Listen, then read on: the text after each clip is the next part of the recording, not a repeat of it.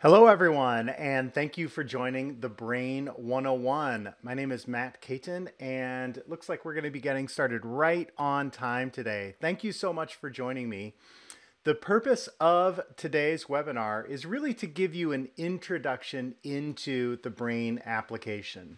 I'm going to be talking about all the basic features that you need to know in order to start using the Brain and creating a digital reflection of your own organic thought process. And that's really the purpose of the Brain software, is to become your digital brain. And keep track of data, files, any type of digital information that you may have. Your digital brain never forgets. My own organic brain forgets all the time, but luckily the digital brain never forgets. Everything that you put into the brain can always be recalled upon quickly and easily at a later date. So I'm going to be sharing with you all the tools and features that you need to know about. Along the way, if I cover something a little bit too quickly or there's a specific feature that you want to know more about, please feel free to write that into the GoToMeeting question panel. And at the end of the demo, I'll circle back and answer any additional questions that you may have. So it's right on top of the hour. Let's go ahead and get started.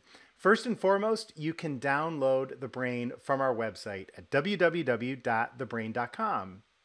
It's a free download, and you can create a free account. For 30 days, you'll have the Brain Pro trial, which means all the bells and whistles of the Brain application. So you can decide what features are going to be most relevant for your line of work or for your purposes, and decide what license type you'd like to utilize in the future. Now, after that 30 days, you'll revert back to the free license of the Brain with more limited capabilities, unless, of course, you choose to purchase a license. We've got many different price points and purchasing options. If you go to, on our website, the store page, and actually scroll down to the bottom and click on Compare Editions.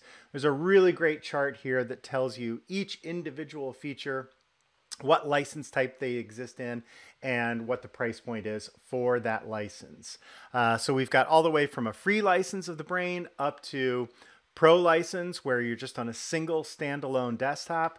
Pro Combo, so that allows you to synchronize your Brain to the Brain cloud and access that Brain from other locations.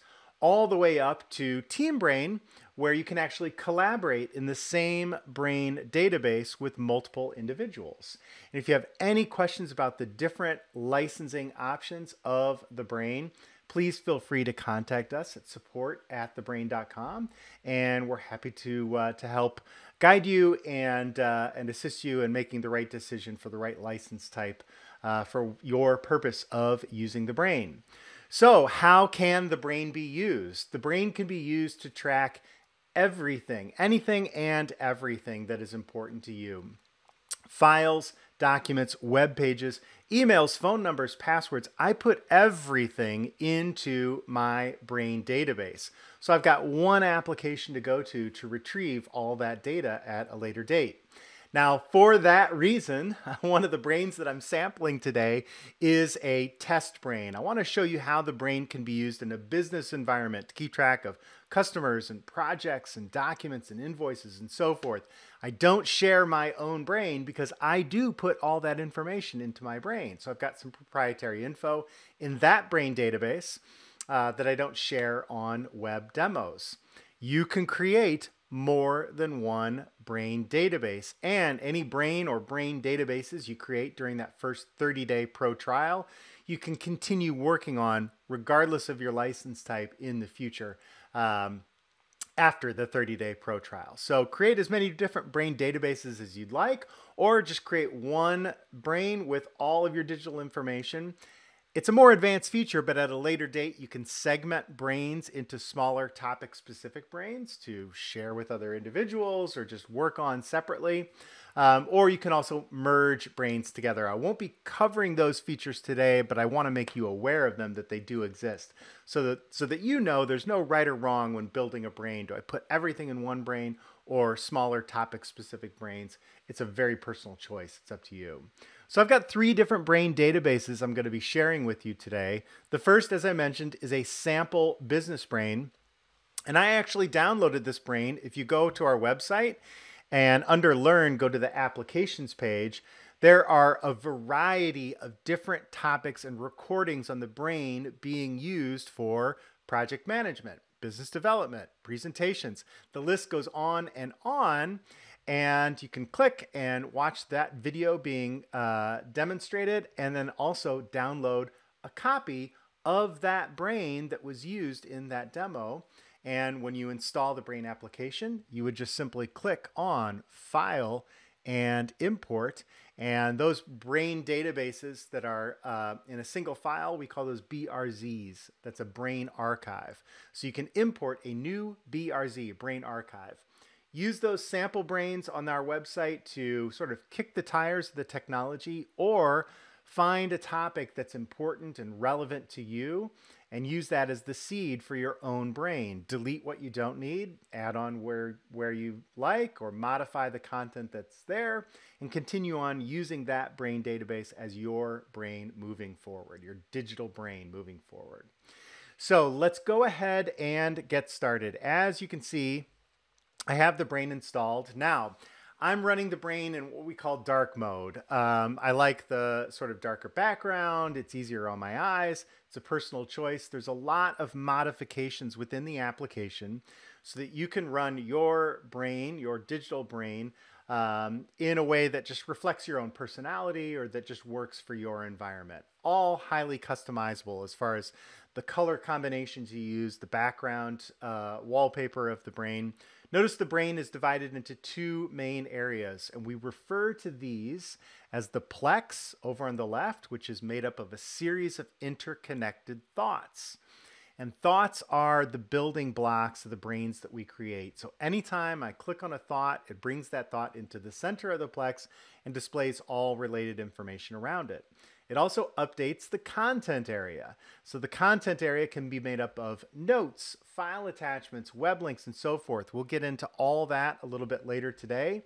But notice that I've sort of moved the notes area or the content area a little bit over to the right. You can click on this bar to reorganize the look and feel of the brain. There are some buttons down below so you can actually minimize the notes if you're focused on the plex, or vice versa. I could click here to minimize the plex, flip to an over-under view.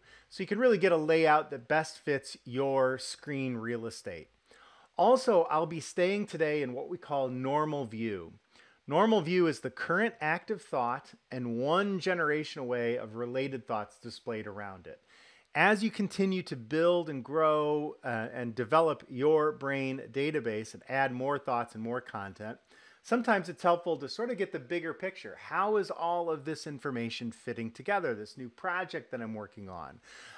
There are some different viewing capabilities. Now, these are available for a pro license and above. So a free license won't be able to switch into outline view. And in outline view, notice I get a much more linear view of the brain. But when I hover over a thought, I can actually expand that thought and see all of its children. And from there, I can expand those thoughts. And so I get a little plus sign over each individual thought. So you start getting sort of the big picture of how all of your information is fitting together. And if I don't want to visualize all my media and entertainment clients, I can click on the little minus sign and just collapse that thought. It didn't delete any content, just removed all of the displayed content there. So just a little glimpse of one of the more advanced views of the brain. I can come back and go right back to normal view, and I'll be staying in this view for the remainder of the demo today. Now, I think I may have mentioned that the thought in the very center of the screen is what we call the active thought. It's the current focus of the brain database. And this is something that really differentiates the brain from a typical mind map application. Many of the other mind map apps that I've seen out there display everything on the screen all at once. Here in normal view, by default, I'm just seeing what is directly related to this particular thought, the active thought in the center of the plex. And it only displays what is needed one generation away. Again, we've got the more advanced views. I can show 2 generations away from the active thought, come back to 1. So many different options for you there. But we do call this thought in the very center of the plex the active thought. Above the active thought is its parent thought. So clients falls under eSolutions Consulting. It's one of the departments that I am keeping data on or keeping information about within my brain. My other departments are now being displayed as sibling thoughts. They share the same parent thought. So we have the parent thought up above, the active thought, and then therefore down below we call these child thoughts. They're subcategories of the active thought. So we're starting to develop a bit of a hierarchical structure. I've got my parent thought, my active thought, my child thoughts down below. Once I click on a child thought, I go to my thoughts by industry. I get all of that child thoughts or those child thoughts down below. But where we can really break away from a hierarchical structure is with what we call a jump thought. A jump thought is something that is related to the active thought, but it's not necessarily a subcategory or supercategory up above. And here's a great example. Jim Johnson oversees all client relationships within my company at eSolutions Consulting. If I were to make Jim a child thought down below, notice the brain does let me rearrange my thoughts and change relationships. That's really important because later on, as projects evolve and things change, a project might be assigned to someone else. You need to relink it within your brain. You don't need to delete it and recreate it somewhere else. You can simply drag it around the Plex, and there's a few other tricks I'll share with you today as well. But this makes it look like Jim Johnson is a client of eSolutions Consulting, and that is certainly not the case. Jim doesn't own all of our clients, or our clients don't report directly to Jim. So I don't have him linked as a parent thought. So I like to have him linked as a jump thought so I can quickly and easily get to that Jim Johnson thought whenever I'm working with client relations. Maybe I've got a scenario where I need to contact all of my clients. I've got a new billing procedure that's starting in the new year. How are we going to best facilitate the delivery of that information to our clients? Can I just send out a tweet? Or do I need to actually email each individual client? Maybe I should pick up the phone and give each one of them a call and just sort of face-to-face check-in, or show up and knock on the office door. Jim is going to have all the answers to these questions, and so therefore I would click on that Jim thought. I've got his phone number, his email.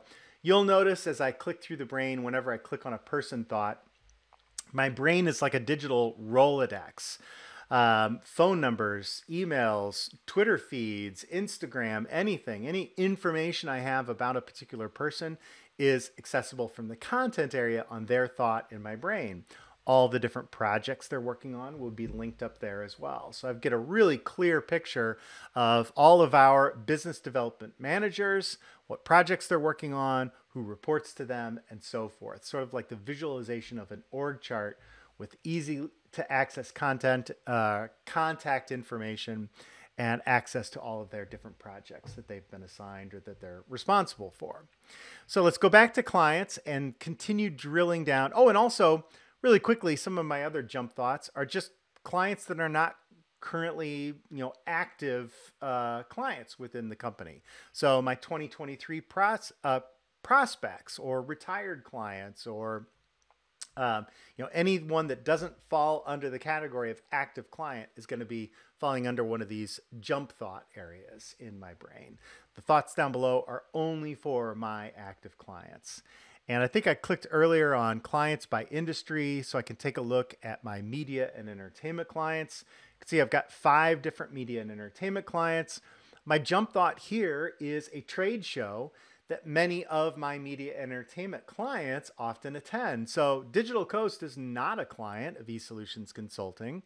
However, many of my media and entertainment clients have questions. When are the dates of the show next year? What's the how much does it cost? When do we need to get a reservation? What's the timeline? All that information easily accessible and related to the category of media and entertainment clients that I have at eSolutions Consulting. So that's another great example of when I like to use that jump thought feature.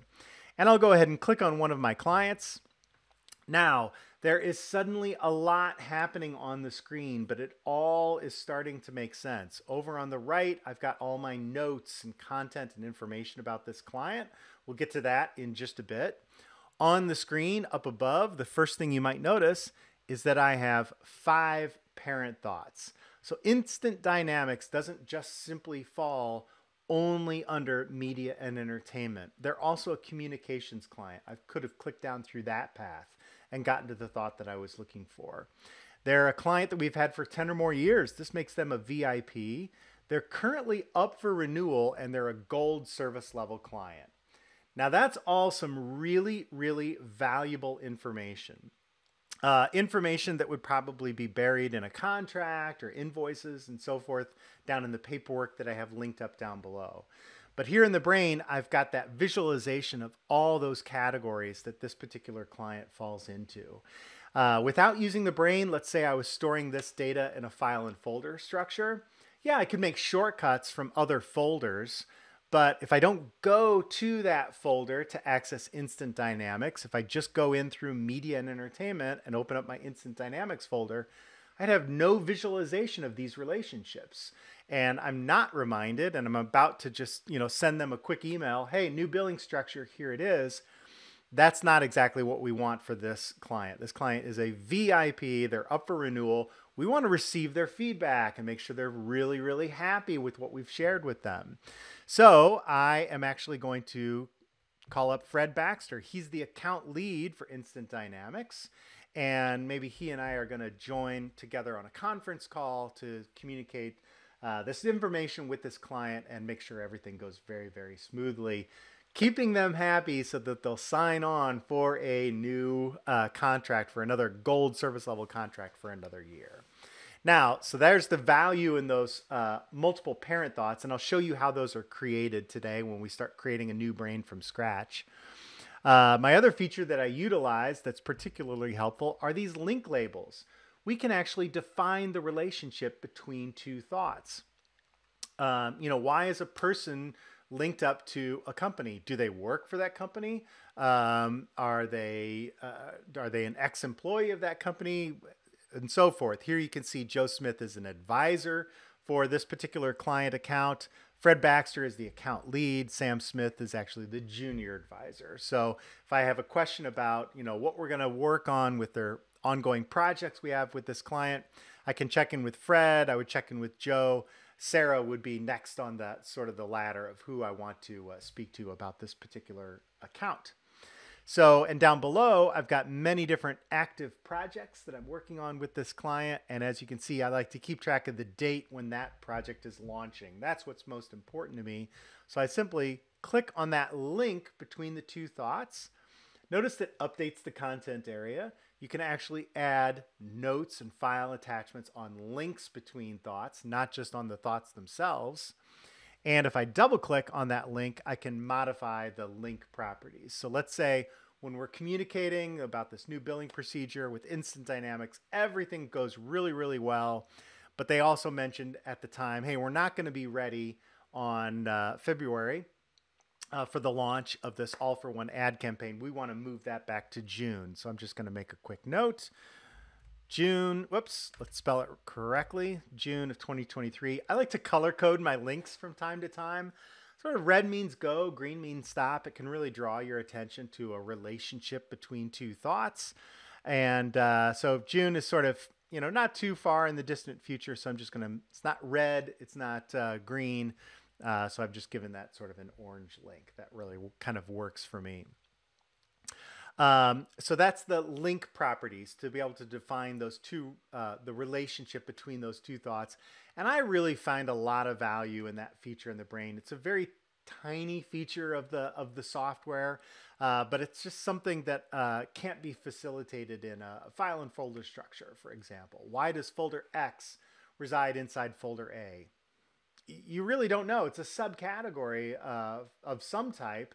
But you don't know if it's a retired project that you were working on, an upcoming project, an urgent project, and those link labels can help to sort of define those relationships, whether it's between a project and a company, a person and a document, whatever the case may be. It's a really, really valuable feature for me that I use quite a bit. And of course, as you can see, I can click on any one of these projects that are going on with this client. I can see who actually worked on that project for the client. Down below are all of my meeting notes, art assets, documentation that went along with everything that went into this ad campaign for this client. One of the presentations we used was this winning edge presentation. Here are all the assets that went into that presentation. Different versions of that presentation are accessible. And I can see this presentation was also used with a few of my other clients. And I now have it categorized as an archived presentation in my marketing department, which falls under eSolutions Consulting. So I actually just did a nice little loop there through all of my content to share with you and demonstrate that the brain is non-linear. You know, I clicked down through my clients by industry, found a client, a project that I'm working on, an asset that was utilized for that project, which falls under the category of my marketing department, and up through that branch and area of my brain to come back to eSolutions Consulting. Also, every thought that I just clicked on appends itself to this ongoing list at the bottom of the Plex. Excuse me. This is really a breadcrumb trail. My 200 most recently clicked on thoughts. So if I happen to click past that winning edge presentation, I want to make a few edits on that document, I see it there in my past thought list. I don't need to go navigating down through my brain. I can just click and go directly to that recently activated thought. The past thought list is really great just because we all live such busy lifestyles. We're always getting interrupted. We get a phone call. Someone steps into our office. We need to look something up in our brain. Some time goes by. We need to get back to work on what we were focused on, and that past thought list really becomes invaluable for that particular type of scenario. You can also create a pin if you find that you are frequenting a thought within your brain on a daily basis.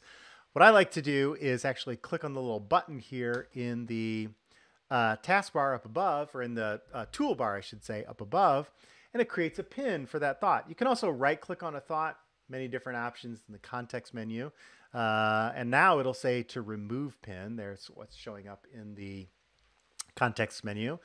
But a pin just is a nice shortcut to a thought that you are frequenting often within a very large brain. Think of them as keystones to different areas of a very, very large brain. I've got some brains with 5, 10, even 20,000 thoughts, but there are sort of 5 or 6 different, jumping off points into that brain to get into my marketing department, to get into my current active projects area. So I pin those thoughts to get there quickly and easily on and frequently on a daily basis. And when you find that you're no longer frequenting that thought, you can just right click and remove the pin, or use that toggle switch in the toolbar up above. Just click and it removes the shortcut that you're keeping, the pin for that thought. And of course, in a very large brain, you can always do a search as well. When you're searching through the brain actually utilizes your operating system's indexing capabilities. So on a Windows machine, that means Windows Search, I believe it's called now. It used to be called Windows Desktop Search. It's now Windows Search. And on a Mac, it's Spotlight. So we rely on your operating system to do all the indexing, and it makes the search results accurate within the brain, but also just very fast and light for the application.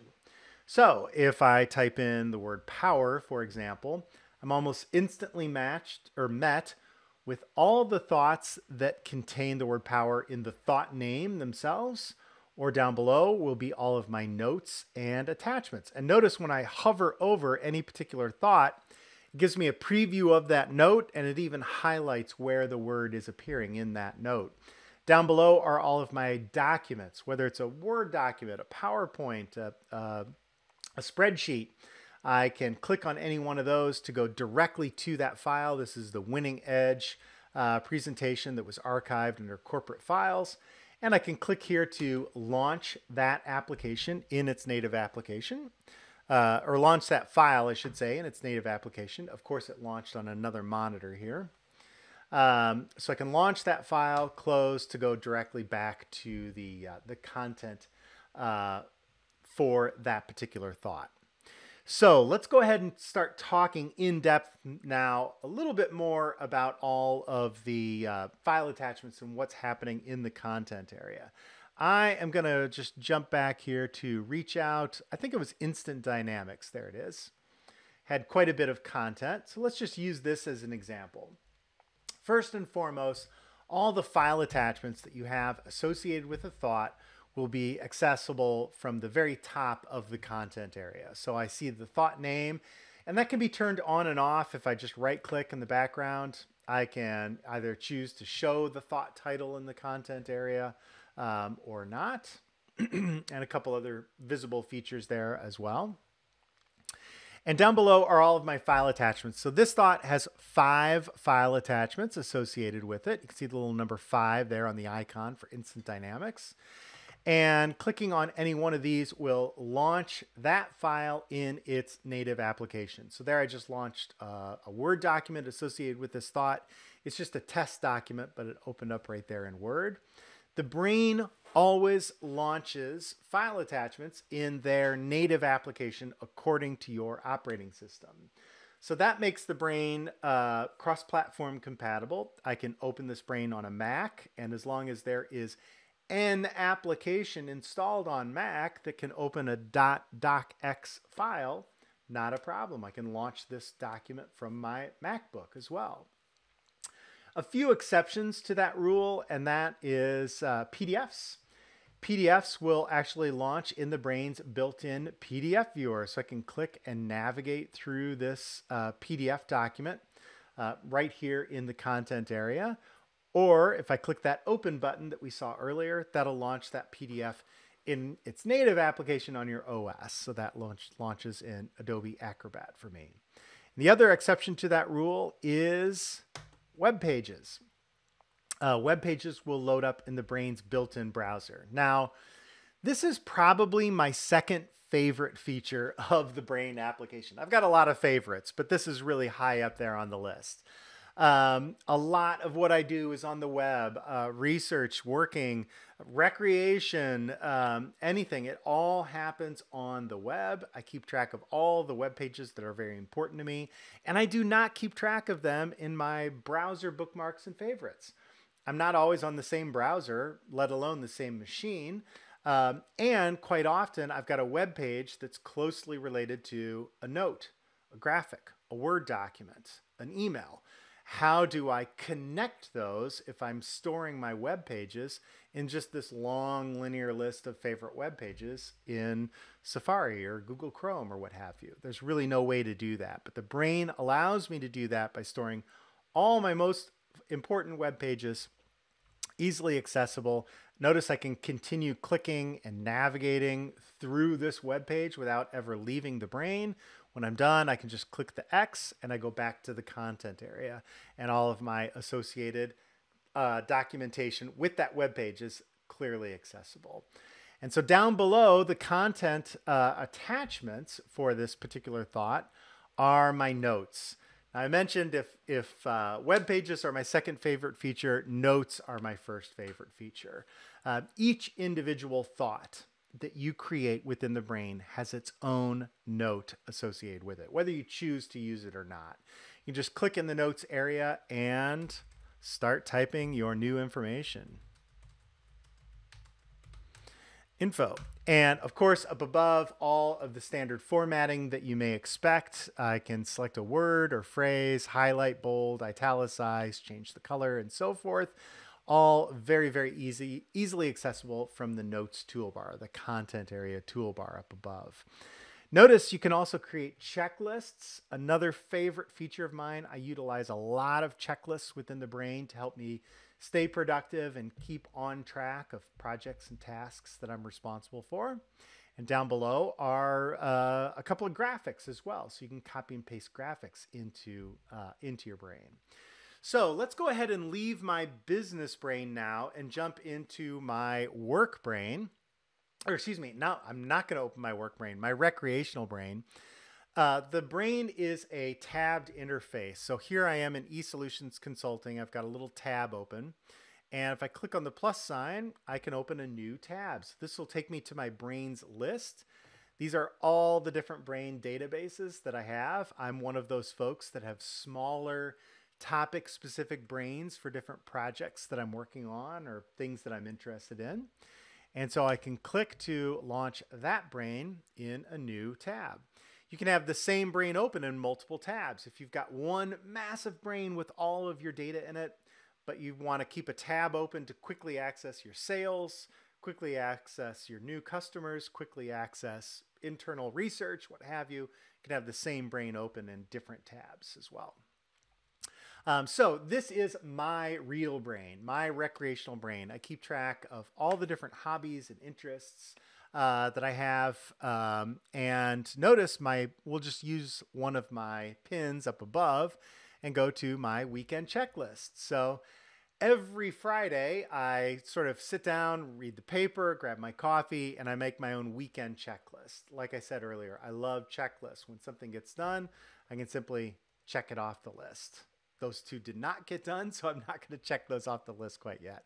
Another really great feature that I like, and checklists, by the way, behave in much the same way as bulleted list or ordered list. There's just a button up above to start a new checkbox. There's keyboard shortcuts as well. If I just put my cursor down and I say, let's say I'm going to build a new tool shed, dash space starts a new checklist. So I need to buy wood, buy screws, and call for city plans or something like that. So I simply make my new checklist. When something gets completed in some scenarios, I'll want to timestamp it. My shortcut for the timestamp is Control D.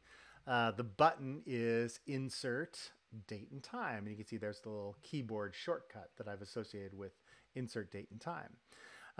That's highly modifiable within the brain. So if you're on a 24-hour clock or you write your date as 11 November or you want the Thursday, November 11th at 2:35 p.m. Central Time, what have you, you can actually modify that through the brain preferences. We might be able to get there in just a bit. I'll show you where that happens.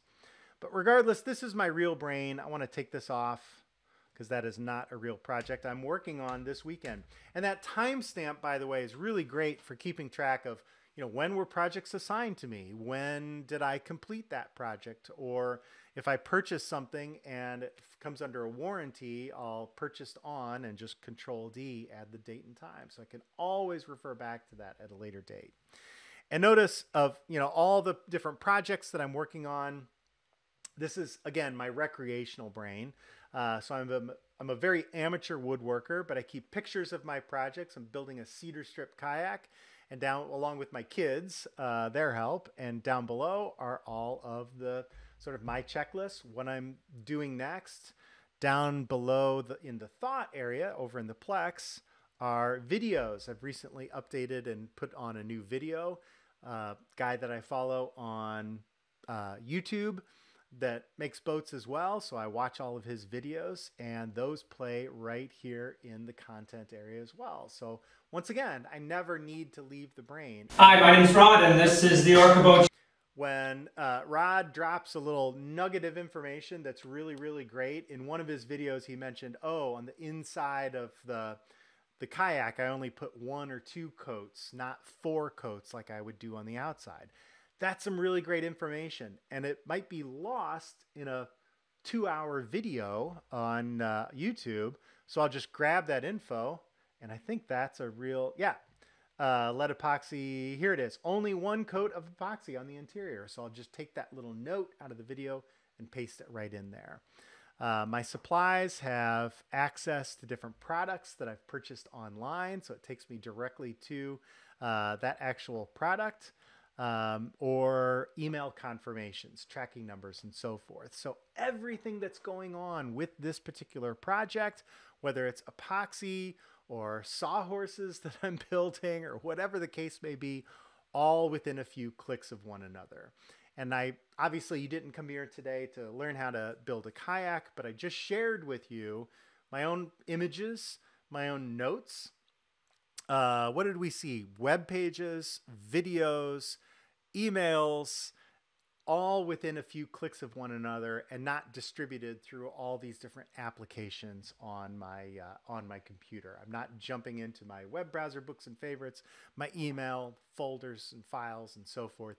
I've got everything I need within a few clicks, and closely related to other projects that I may be working on over the weekend, fixing a washer and dryer, notes on my part numbers and so forth, all clearly accessible for me. And the great thing about this is, and I'm going to share another real quick feature before we start building our own individual brain thought by thought. If I can get there, there we go. I have this brain synced to the cloud. So it syncs up to www.thebrain.com. And you can log in from the brain to access your brain online, or by syncing to the cloud, you can download that brain on 4 other devices. So I've got access to the same brain, whether I'm here at my home office, which I am today, at the Brain Technologies, on my traveling laptop, or even on my iPhone. Now, I'm sharing with you now, this is my real phone. So there's the reminder today, Brain 101. If you can see on the computer or on the camera, I'm holding up my phone. So everything, whoops, it just went blank. There we go. So I'll load up my brain. You're seeing on the screen everything that my phone is displaying. And I can open up my brain app. Now the brain always takes you to your most recently active thought. Another one of my hobbies is sourdough bread. So here I've got a recipe for sourdough bread. I go to the notes. I've got pictures of my bread. I've got all my schedule of, when different ingredients get added, how long to cook and so forth, all easily accessible. If I needed to get to my kayak thought, I'm out in the garage. What's my next step? It's under my weekend checklist. There's my kayak build. And maybe I've got a little bit of time. I'm ready to watch this video. I can go to the video, watch it on my phone and so forth. I didn't have to go digging it up once again through YouTube or anything like that. All easily accessible from my phone, from my brain, which I take with me on my iPhone. So now, how did all of this come to be? Let's go ahead and create a new brain from scratch. I'm going to click on File and select to create a brain. So I'll just call this my 101 brain. Now, the brain will randomly select one of your different themes with customized wallpaper and color-coded notes and so forth. So this is one of the themes that I've built on my own. This is all, like I said, goes back to what I said earlier, very highly customizable. So you can find your own wallpaper, color codes that work best for you. There are some themes that are built into the brain, so you can play around with those and select something that works for you and reflects your own personality just to get the creative juices flowing. I'm going to switch this to light blue just because it is easy on the eyes. And let's go ahead and start creating some thoughts. Every thought in the brain has 3 small gates: the parent gate, the jump gate, and the child gate. So to create a new child thought, I simply click and drag, and I'll have an area for my personal info. And click and drag again, an area for my business. And under personal, I'll keep thoughts for all of my family, my friends. Now I'm clicking and dragging.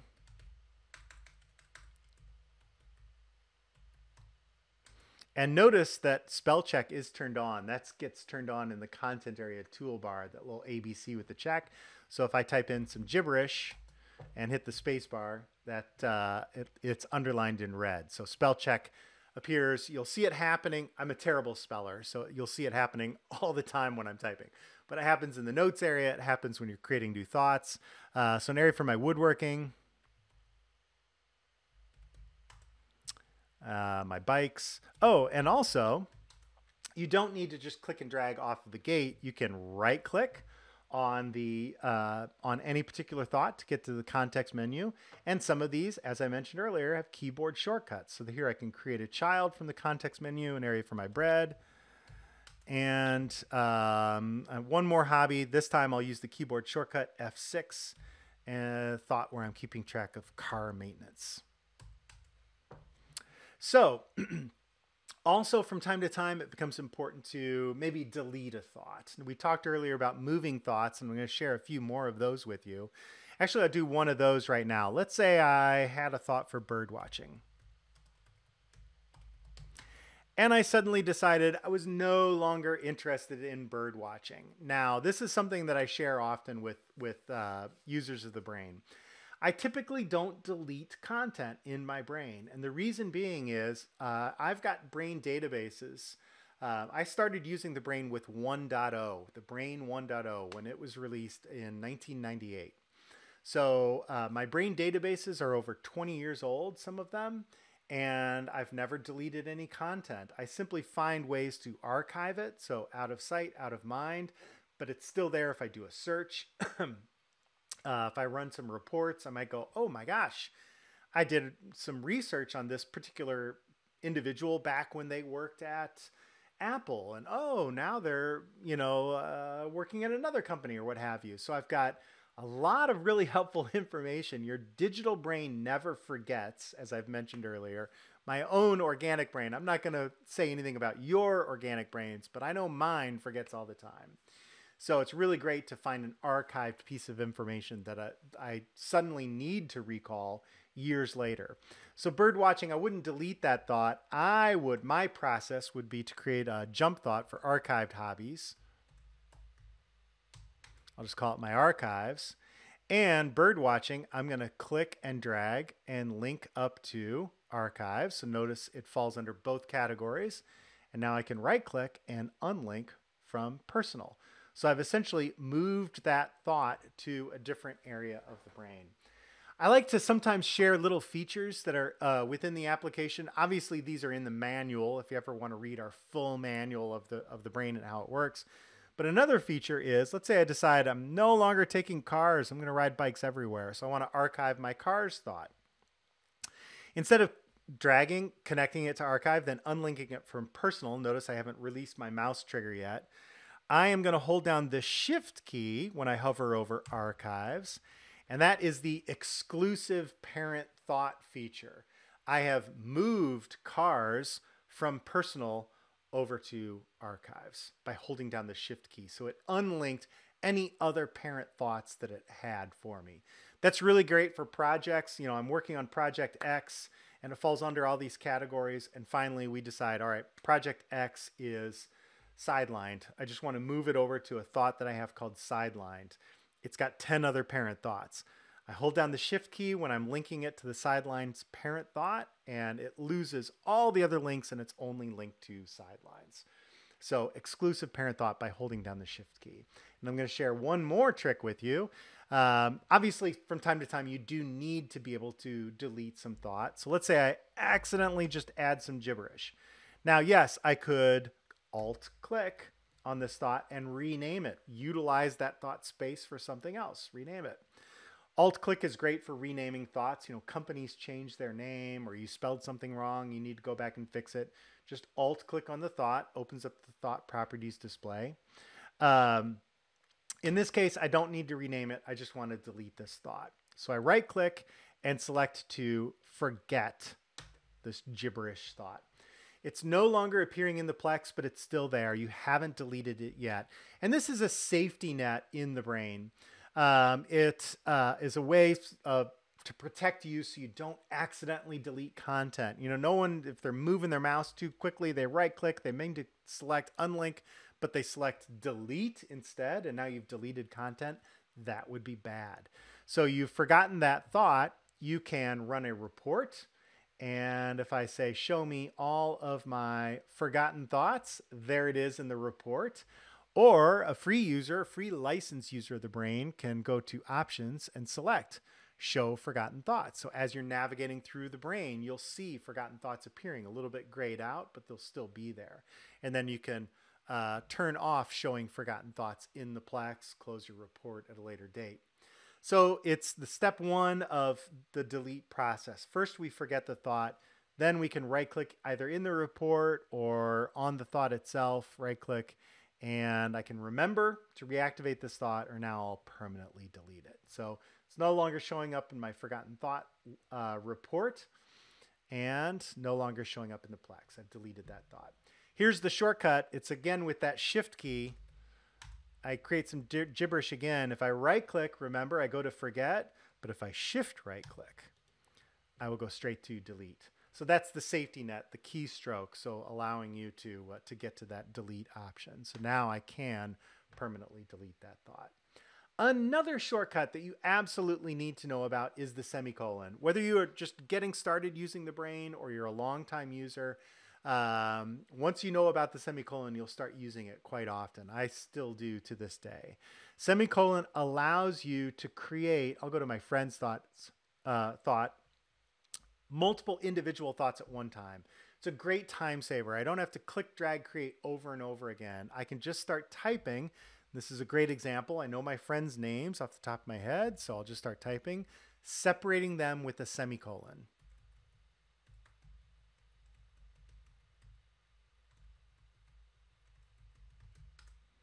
And as you can see, I created 5 individual thoughts at one time. So you can cut and paste into that field. Let's say you get an email from your boss. Here's a project that I want you to outline or start documenting, researching, what have you. These 10, 20 components. If you can get that into a semicolon delineated list, you can copy and paste into the brain and start populating areas of your brain very, very quickly. It's a great time saver. Now, I mentioned the word outline. I just want to share with you, it's a more advanced feature, but just so you know that they're there, there's import and export capabilities of the brain. One of the really great import capabilities, you can import an existing folder structure, but you can also import a text outline. And there's actually some hidden features within those text outlines as well. You can send a note into support@thebrain.com. We'll send you some sample text or Excel spreadsheets that can be imported into the brain. Other mind mapping applications can be imported in as well. So there are some really great import capabilities. The outline is a tab delineated outline. And so you can import a structure that would give you multiple generations of thoughts. So let's say you're working on a particular company and down, one level down and tabbed over are people's names. One level down and 2 tabs over are their responsibilities. One level down from there and 3 tabs over are all of their projects that they worked on, what have you. You get this great document, copy and paste it into your brain as a text outline or import it in, and you can populate areas of your brain very, very quickly. More advanced feature, but just wanted to share with you that it's there. Also, I mentioned earlier that you find one thought that falls under multiple categories. The brain helps you to discover that information. And here's what I mean by that. So under businesses, I'm going to be keeping track of my clients, my projects, my business team, my finances, and so forth. One of my business team members is Brigitte, but notice I'm just going to type in the letter B. The brain opens up its existing thought list, and it's showing me all thoughts that have a word that start with the letter B. So there's that bird watching thought, which I archived, business bikes, so forth. But there's Brigitte. And if I continue typing BR, it shows me all thoughts that have BR and so forth. So I can't miss it. There's Brigitte. I'm going to double click and link to that existing Brigitte thought. And in this case, I'm not going to right click and unlink Brigitte from friends because Brigitte falls into both categories. And you'll find how useful this feature is as your brain grows and evolves over time. I'm still discovering in some of my even business brains, I'm working with a new client, client Alpha Corp. And I've got all there. I'm going to share a couple of neat little features with you. I'm going to say comma contacts.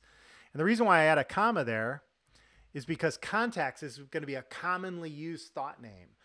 All of my different clients, I hope I have 100 different clients by the time I'm done building out my brain and it continues to evolve. But each individual client thought is going to have an area where I'm keeping track of the contacts that I know at that company. So I don't want 100 individual thoughts called contacts. For commonly used thoughts names, I'll add a comma either at the beginning or the end. And what that does is it actually appends the parent name onto the new child thought that you've just created. So I didn't create a thought called contacts. I just created a thought called Alpha Corporation contacts. And that'll help me when I'm doing a search, because I'm also going to have Beta Corporation, Delta, Gamma, and so forth. So here's Beta, Delta, and so forth. They'll all have their contacts, so comma contacts under Delta, and under Beta, comma, whoops, comma contacts. And now when I do a search, oh, I need to find my Delta contacts. I start typing in contacts. I know which contacts thought to click on. Not alpha, not beta, delta, and I can go directly to that thought. And here again, sort of circling back to why this one feature is so great. One of my contacts is my friend Shelly got a job there. So I just start, oh, I already have a thought for Shelly. I don't need to create a new thought for Shelly, add in her phone number, email, and so forth. That obviously is all going to be over here in the notes, and all of her contact information and so forth. Her thought is actually already there in my brain. And my brain, my digital brain, reminds me constantly of existing content that I have. I'm doing some research on a company, and I'm creating a new thought name underneath there, and I realize, oh, wait a minute, I met this person at a trade show 5 years ago, 10 years ago. Oh, this person works for that person. I have them as an assistant. That's an interesting connection that I've just discovered within my brain. That happens all the time, especially with my people thoughts. It really sort of lifts the veil on a lot of information that my own organic brain may have missed. Also, let's get back to Brigitte, and let's say Brigitte is going to manage my Alpha Corporation client, and I'll even click on that link. So you can see how the brain is starting to fall together. Brigitte has links, whether I'm thinking Brigitte, my friend that might want to go bowling this weekend, Brigitte, my team member that needs to have those sales order forms in by the end of the week. Who's managing Alpha Corporation? That's Brigitte. They all link to that one thought, rather than having multiple different Brigitte thoughts within my brain with different content on each one. So let's start bringing in some data. First and foremost, Alpha Corporation, I'm going to write up a welcome letter to this particular client. The letter doesn't exist yet. I could go to Word and create it there and then bring it into the brain. You'll know you've become a power user of the brain when you create the thought in the brain first. I'll have a checklist over here of all the content that will go into this letter, my existing clients, our reputation, our goals. I want to introduce my company and so forth. And when those get into the document, I check them off the list. Where's the document? I'm going to create that from within the brain. So I click on attach, and I select to add a file from a template. Now, before I click here, I want to show you how I populated my template list. Just simply go down to template help, follow these on-screen instructions. It's going to open a directory, and anything you drop into that directory can be a new file for a thought in the brain. Your company letterhead, so you can customize all of these documents. Your company letterhead, a fax cover sheet, a sales order form, a new program that you just installed, and your OS knows what to do with the .blank.abc file. Save a blank.abc file here, and the brain can launch that in this new program for you as well. So that's my customized template list. So when I go back to click on attach, add a file from a template, here is my customized template list with all the file types that I use most often. And down below are system templates. So the brain recognizes, okay, he's got Word, PowerPoint, Excel, so forth. In this case, I'm going to use a file from my template list, my own company letterhead. So it saves a company letterhead as an attachment for this thought. And now I'm just going to, for time's sake, I'm just typing in some gibberish. I'm going to save this. Doesn't ask me where I want to save it to. It's saved internally inside my brain database. So I've got easy access to that document in the future. I can launch it again to continue adding new information. If I ever make some changes that are really interesting and I want to save this as a new copy, I'll say File, Save As, and your OS gives you the existing location of that file. That's where I want to save it as welcome letter number 2. And I close that. And so now I have 2 attachments on this thought, my welcome letter and my welcome letter number 2. So really, really easy to create new documents from scratch within the brain. And of course, we can drag and drop existing content into the brain. I have a file and folder document. I don't use files and folders too much because, like I said, I do keep everything in the brain. But I've got this sample list of documents. And let's say these pertain directly to a project that we're working on with Alpha Corporation.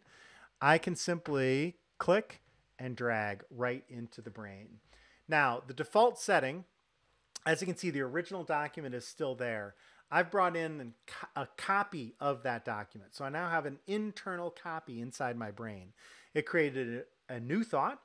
The new thought name is the document name, and it has attached to it an internal copy of that file. That's the default setting in the brain. I like to change that default setting, and I'm going to show you how I do that. I click on Options and go into Preferences. Lots that you can do inside Preferences, and I've referenced this a few times on today's webinar. Here's where you can set up all of your own keyboard shortcuts for all the different actionable items within the Brain application. The notes editor, I can't remember, changing the formatting of the timestamp and so forth.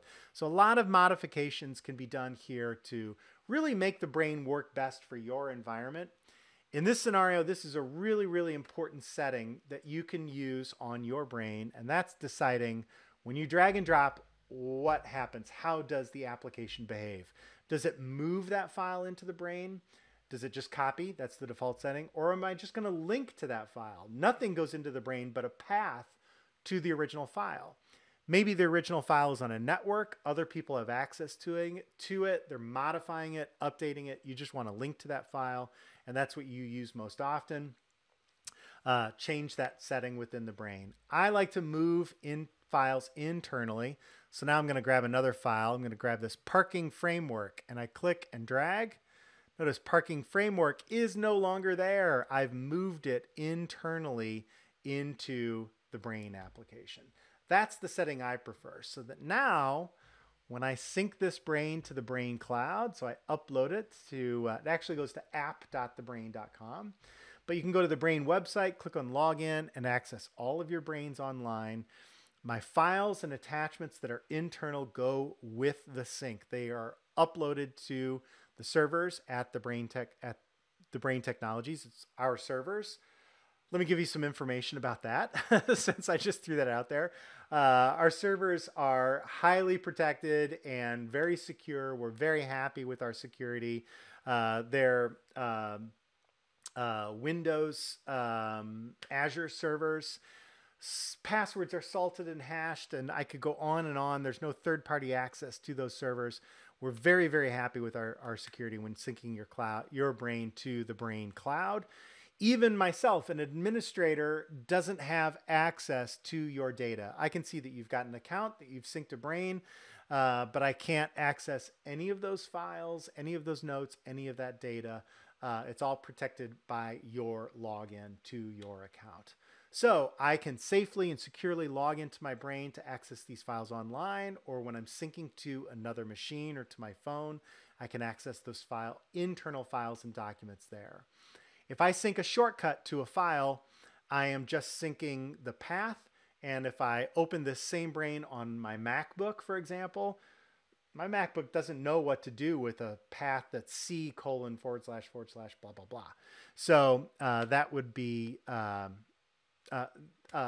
useless on a Mac machine, a shortcut from a Windows machine. So it's up to you to decide what's going to work best. You can always go back and, whoops, let me activate that thought.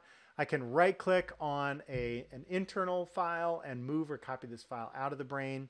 If I had created a shortcut, I could right click and move that file out of the Brain. And again, not to confuse you, but just to let you know, it's all highly customizable. You can also use keyboard shortcuts. So I can click and drag. I'm about to move this file in. That's my default setting, right? But if I hold down the Alt key, I just create a shortcut to that file. So the original is still there. Now I've just got a shortcut. I know that by the little black arrow icon over to that file on my desktop or in that desktop folder. So those are the different options you have. Feel free to set up the brain to work best for your environment. You can also drag and drop web pages. So here I've got some sample websites. Let's say I'm working on a new web design for this client. I'll create a new thought, new web design. And here are all of my design ideas. I just want to drag and drop from the address bar in your favorite browser. Don't drag and drop the tab. That has its own predefined set of rules by the browser. I click and drag the icon in the address bar. So I'm in Chrome. I drag and drop, and it creates a new thought. And that content loads up right there in my Brain's built-in browser. So I've got easy access to that website. Even though it's interactive, I can still launch it right here in my Brain's browser. And now, once again, we can sync this brain to the cloud, so I can access this brain from my phone, from my other devices where I log into the brain. If I go to the brain website, I would click on login, and I'm already logged in.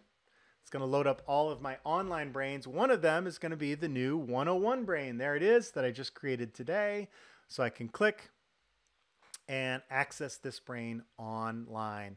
I can add new information from the web client and sync once again back on my desktop to keep the brain in sync. Or if I add new content on the desktop and sync, it'll give me access to that information here on the cloud as well. So I can create new client thoughts, Gamma, and their phone number, 444-4567. So I do all of that, as you can see, from the web client.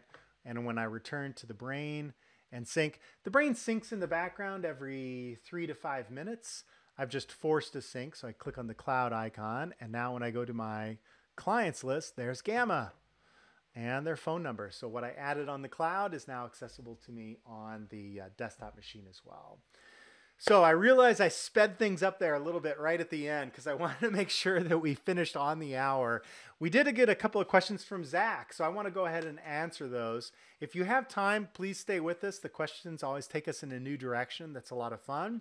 If you do need to jump off the call now, today's webinar was recorded. You can send a note to support@thebrain.com and get a recording of today's webinar so that even though I'm talking so fast, you can watch it at your own pace.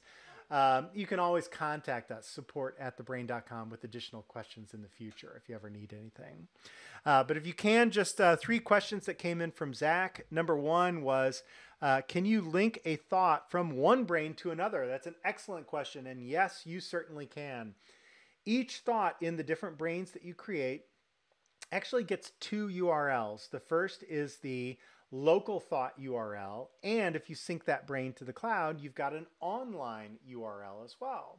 So there's ways to share your brain online. If you make your brain publicly accessible, you can tweet out to the world, hey, go see my brain at, or go visit this specific thought at blah, blah, blah.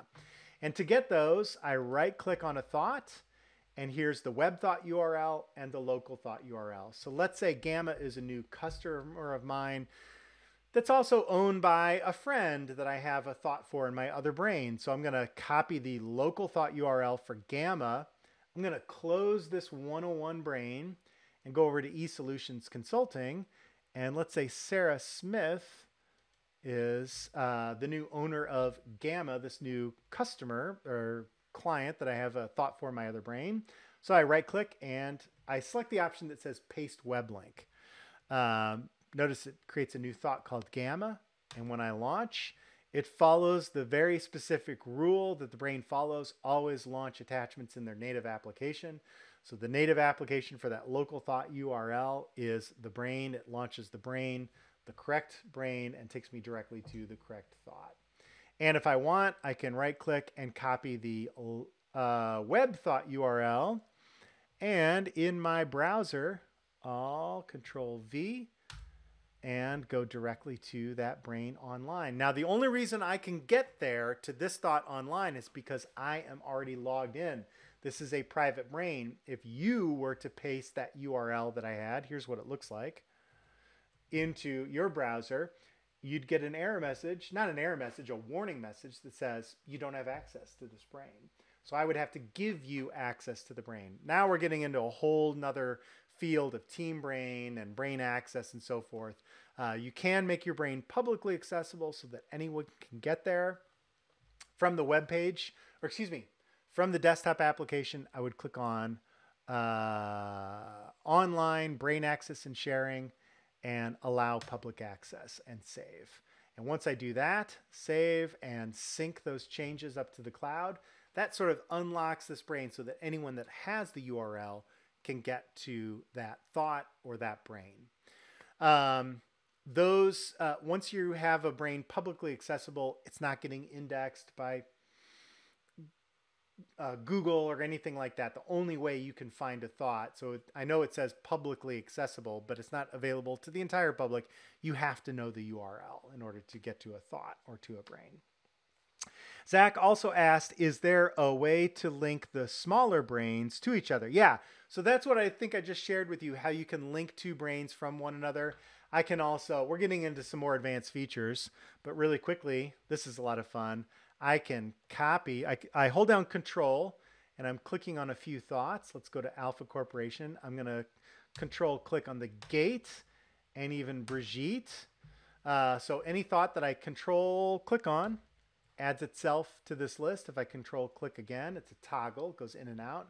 So I can copy a group of thoughts. I'm going to copy those 9 thoughts, and I'm going to right click and paste them down below. So those 9 thoughts are now pasted into this other brain. So you can copy a group of thoughts and paste them in, or just link one thought. You can also merge 2 entire brains together. Again, we're sort of getting into some more advanced features, but those capabilities do exist. We have a webinar on our website called TheBrain 202, and you could do a search for the Brain 202 recording on our website. And I go through these steps in great detail to see how you can merge brains and all the features that are available there for you when you copy a grouping of thoughts, all the different modifications you could do at one time in that select thought box that shows up. And Zach asks, is there an undo button? Yes, I want to undo pasting all those thoughts. So before I do that, I'm going to turn off my autosync. Autosync clears the undo. As soon as you sync to the cloud, this brain might be synced to, 3 other machines.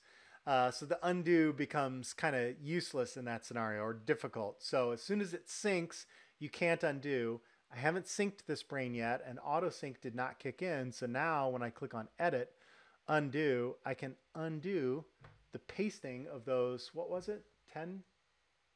9 thoughts. So edit, undo. There you can see the undo is grayed out because this brain synced in the background. So as soon as the brain syncs, or as soon as you close the application, that sort of clears the cache, so to speak, on the undo feature. So when you're making these big edits in brains, let's say I'm selecting a whole bunch of thoughts and I want to delete them. I shift, right click. I'm going through some big features real quickly, but now I can delete these thoughts. Before I do big changes like that, I typically turn off my auto sync so that if I then delete those thoughts and go, oh, wait a minute, I deleted the thought for Brigitte. I didn't know I had that in my selection box. Edit, undo. And I've got it back. So that's one of the little tricks that I use. Another trick that I would use is file back up to Brain Archive. So I can archive my brain as it existed in a current state in time. And if I then come back to my brain at a later date and go, wait a minute, where did all that content go? Oh my gosh, I deleted it yesterday when I was clearing house or what have you.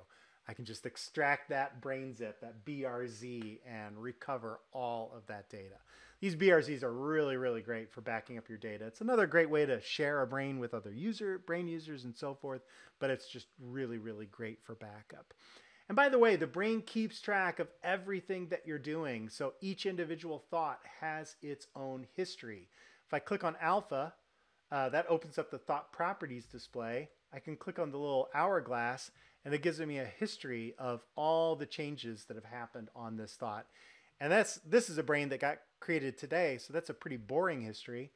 Here's an older brain, Fred Baxter. Let's take a look at his history. It's actually probably going to take a while to pop up because his history This thought could be 10 or 15 years old. But all that content will show up there. So there, it's just thinking about opening that up. And then one last question that did come in from Zach. I know we're out of time, but can you quickly show how to put an already created thought into the timeline efficiently? Absolutely. So here's the history on Fred Baxter. You can see all the way back to 2019. Let's see how old this brain is. That thought got created by me back in 2017. So there's the history on this thought. What happened and when. That is a particularly great feature in a team brain environment, so you can see who modified the thought, what they modified, when that change took place, and so forth. And to get the thought into the timeline. So that's a feature we didn't even talk about today. Timeline is this nice scrolling timeline that can appear at the bottom of your brain. And if I want to, it's basically, I use the timeline for adding new events into the brain. So if I were going to add a new event, there is a keyboard shortcut for add events. That's the fastest way to do it. Is it Control E? I just don't know. But it's insert, and you're inserting a attach. I'm sorry. Attach, and you are attaching an event. So I do not have a keyboard shortcut for create event, but you mentioned the word specifically efficiently. I think the most efficient way to add an event for Fred Baxter, let's say we've got a meeting today at 4 p.m., would have a keyboard shortcut. So control whatever your keyboard shortcut is. In this case, I'm going to click on attach and create an event. It's already popping up, as you can see, down in the timeline. So today at 4 p.m. You know what? I'm going to make this last week at 4 p.m. just so you can see what the reminders look like. So last week on 11/1 at 4 p.m., we were supposed to have a meeting to discuss stuff. And I want the brain to give me a reminder 10 minutes prior to that event. Great. I'll go ahead and click away. It's going to save that change. It placed it, as you can see, it scrolled really quickly over to Tuesday, November 1st. And I think, yes, there it is. So there's the reminder that's popping up. I am 1 week past due on my meeting with Fred Baxter to discuss stuff. So that's what your reminders will look like. The brain, where you place the event, needs to be open. It doesn't need to have focus. Like I can even snooze this. I'll snooze it for 5 minutes. Click the Z's. It can even be minimized, and I can be working away on something, and I'll be reminded of hey, I missed or I've got an upcoming event with Fred Baxter to discuss stuff. So it would pop up even if the brain was not in the forefront, so to speak. So that's really the quickest way. Attach event, and then you could pick your date and time and add that right into the timeline down below. This, like I said, is a test brain. I don't open up my timeline in my lower bloom brain because I just have, dentist appointments, doctor's appointments, things like that, kids' soccer games, whatever, that you don't need to concern yourself with. But regardless, I use the timeline down below specifically for reminders. That's what I really like. So the brain reminds me I've got a meeting, I've got to make a call, and so forth. But I talk to a lot of historians that put events of what happened on Thursday, January 3rd, 1992, what have you. So they're keeping track of historic events in the timeline. There is a, if you're an archaeologist, the timeline only goes back so far. So we had to pick a date and time. And so, of course, we picked year 0. So anything prior to that, you can't create. So if you're a historian and you're looking at, evolution, something BC or whatever, the brain timeline is not the tool that you're going to want to use for that because it simply doesn't exist according to the brain's timeline. Yeah, I think that's all I have to say about that. Thank you, Zach, for, popping in with some unique questions that sort of showed us a few new additional features of the brain software. Thank you, everyone, for joining me today. Always a pleasure to introduce the brain to new users. If you do have questions again in the future, please feel free to contact us, support@thebrain.com. We're happy to hear from you. And during business hours, when you're on our website, you may notice from time to time, Matt is here. Would you like to ask him a question? Or Juan, or a number of other different individuals. That's our support team. That's really me. That's really us. Not a bot. That's a real human that you can talk to ask questions about the software and sort of further your knowledge about how to use the Brain software with a little bit of help if ever need be. We're always there for you. So thanks so much for joining me today. Have a great weekend. If it applies, happy Veterans Day and thank you for your service. Thanks everyone for being here today. Have a great weekend, and as always, enjoy your brain. Thank you.